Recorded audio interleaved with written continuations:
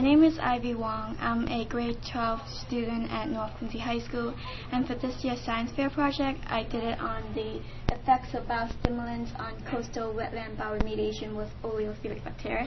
That's a mouthful, but what that basically means is that I use oil-eating microbes to clean up oil spills in coastal environment.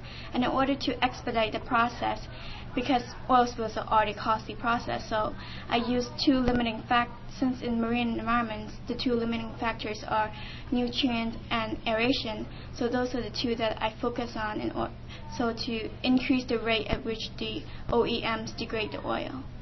I grew up in a rural village in China, and nature has always been a part of my life, whether I was building mud houses or chasing dragonflies.